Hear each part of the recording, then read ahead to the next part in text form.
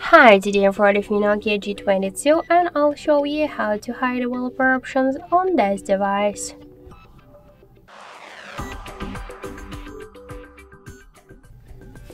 So first open the settings application and then scroll all the way down to about phone section.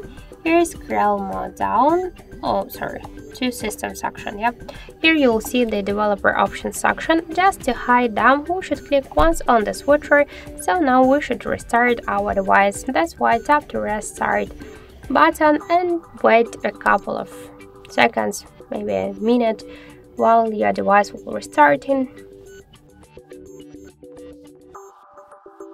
So after that, let's just open the settings, scroll down to the system, and we can see that the developer options section is gone successfully.